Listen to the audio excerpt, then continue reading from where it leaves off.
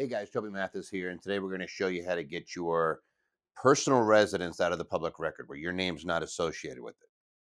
So let me talk about what we can do and what we're not going to do. Number one, we're not trying to engage in fraud or criminal activity or help anybody who's engaged in any of those things. That's not why we do this. What we're doing is taking your name off of a public record associated with the property.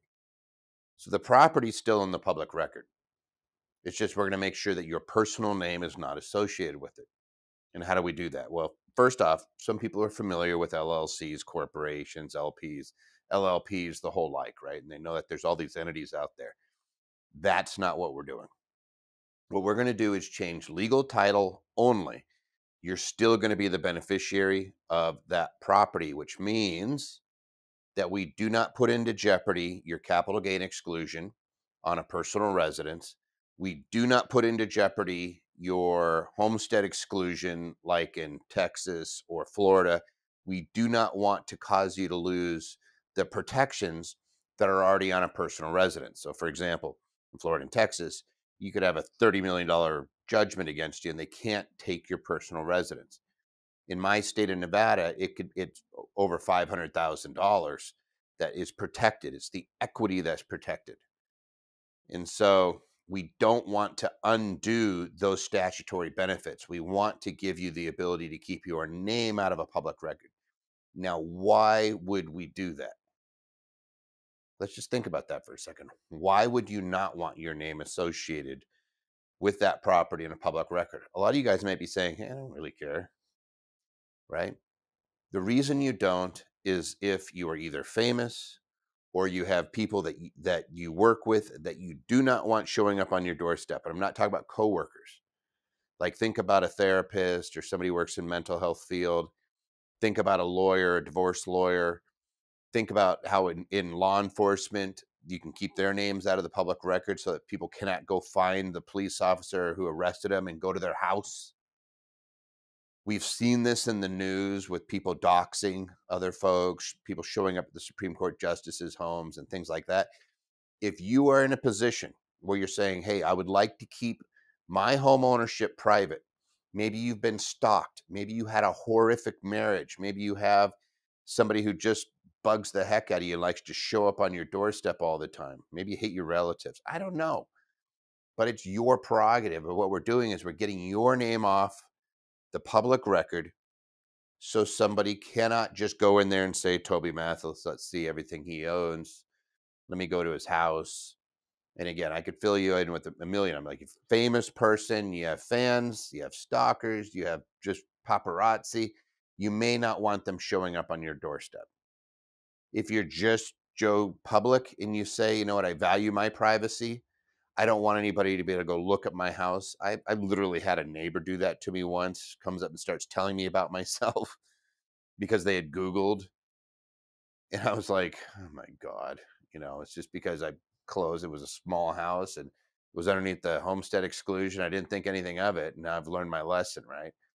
Is no, I don't want my name sitting all over the public record necessarily. So here's how you get rid of it. Number one, we're going to be using something called a land trust.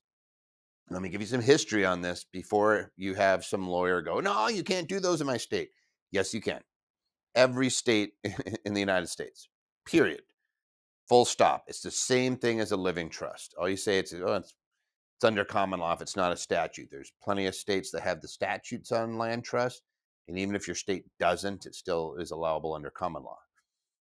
And all it's doing is it's a contract between three parties. And those three parties, it's real simple. I always just kind of use a triangle, kind of goes like this. Every trust, you have a grantor who puts property in, pretend that's a property. You have a trustee who manages the property, is on legal title for that trust. Easiest way to think of a trust is it's like a little baby, can't own anything for itself. So everything's owned through a trustee. So the trustee is on title for the benefit, you got it, of beneficiaries. So the beneficiaries in your case would just be you. So you're the beneficiary, or you and your spouse are beneficiaries. But all we're doing is we're putting in a property, and its secret sauce is that trustees listed. So let's go back in time. Illinois land trust, that's what people call them. It's because it came out of Illinois. It was when the Sears Tower was accumulating the property under which the big tower was built, tallest building at the time, I believe. So they wanted to accumulate all of these properties, but they didn't want to be held for ransom, right? They didn't want to be, hey, there's 3 people that aren't selling because they see they're trying to buy up all this property. By the way, same thing Disney World dealt with down in Florida, and they did the exact same thing. They used trusts to go in and start accumulating the property so the names weren't the same. So it might be A.T. Mathis, trustee of the Black Trust. And then you have, A.T. Mathis, trustee of the Green Trust. And you say, oh, we don't want to have too many A.T. Mathises. So somebody else signs on the White Trust, and somebody else signs on the Yellow Trust. Somebody else signs on the Purple Trust, right? And they're just going through, and you could make them numerical. You can do whatever you want. What we use is an anonymous LLC. We use a LLC in Wyoming, usually a sequentially numbered one. So it's like it's one of 1,000 LLCs that are floating around there with no name attached to it. We'll use that as a trustee, and then you'll be the beneficiary. In all states but one, you don't list the beneficiary in the public record. And even in that state, there's a workaround. So what ends up happening is, I'll show you exactly how it works, is I'll have my house, and it'll be the 123 LLC trustee of the ABC Trust, dated, blank, let's say 2022, if we put it together now. And by the way, that's exactly how you name your trust. You could go ABC Trust by, dated, let's just say it's January 1st, 2022, by its trustee, 2022 WY123 LLC. Like, you literally can be that completely bizarrely anonymous. Your name's nowhere on there. Nobody's name is on there, right? So from a public record standpoint, when somebody does a search and they're looking for the property, and you're like, oh my gosh, I'm going to find this thing, somebody's going to see my name. No, they don't see a name because there's no name in the actual public record. You may actually sign a document, but there's no name in a public record. It's not going to be sitting there.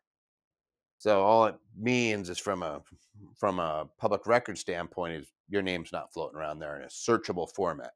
Could somebody go look at that property, go pull up a mortgage, and see that your name's on a mortgage? Yes, but they would have to find the property first. Rarely can I just search and grab all the mortgages. Even if I could, most people do not have access to that type of process. Like, I do asset searches. I'll pay $3,500 for an asset search that gets into that type of detail, where they'll actually pull properties that somebody hits on. And I'll just tell you this, if I don't know the properties ahead of time and somebody's done this, because I've looked at people, I've looked at my partners, I do it on myself. We do these things to see what works and what doesn't. You don't see it. You don't see it. So it's a county by county issue. But from just a generic standpoint of, like, I just want to do a searching. I want to see if somebody can find you. So let's say I'm Dr. Mathis and I work with people that I may not want to know where I live. Like, let's say I have a whole bunch of patients, and the type of work I do and the type of practice I have means I really don't want them showing up at my home all the time. Like that's the severity of what would come on. They will actually show up at my house. So I want to make sure that if somebody looks for me, hey, they're looking at Toby Mathis, I want to make sure that the only properties that pop up are ones that I'm okay with them seeing. Maybe it's an investment property or something like that. Maybe it's a second home.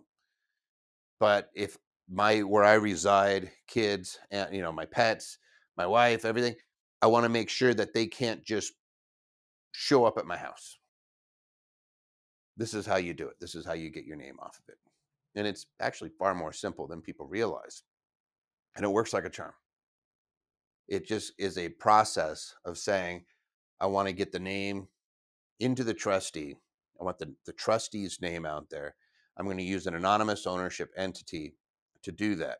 Now, there's a secondary way to do this to where you don't use the anonymous LLC, but you use a third party. So, for example, a lawyer, an accountant, a relative, somebody else. Like I have clients where the spouses have different last names and stuff, and so they'll just put it in spouse number two.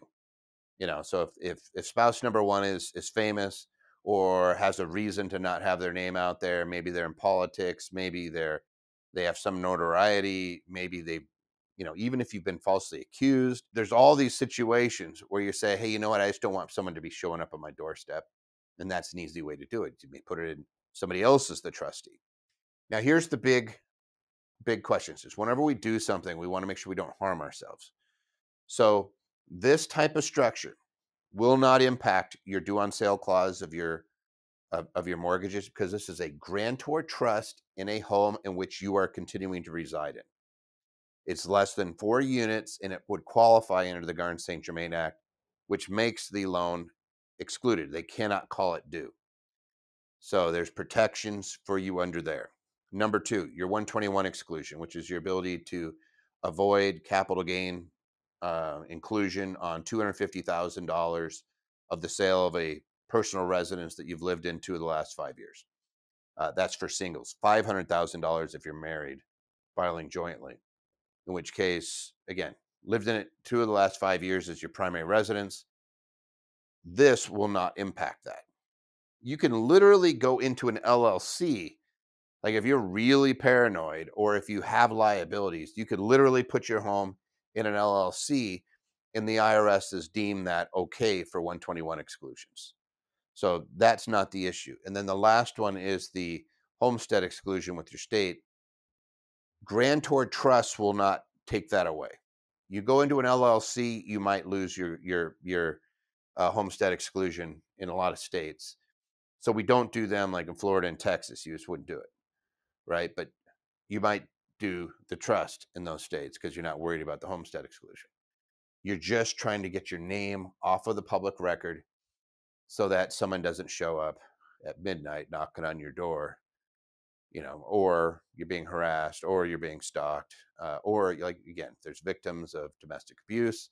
There's people that just don't want to be found. There's people that just value their privacy. All those cases, this is a perfect, easy way to structure it so that your name's not sitting there in a public record. And that's it. If you believe that this type of information would benefit somebody else, please share this. If you know anybody who's got that anxiety, share it. If you like this type of content, obviously click that like button. And if you click the bell, then you'll be notified. I usually put out 2 or 3 videos a week. And then if you could, let me know any topics you want me to hit down below in the comments. We love taking the suggestions from the folks that are actually consuming the information that we provide. We like sharing information, and we like coming up with unique strategies to help people do things like getting their name off of their home and keeping their affairs private.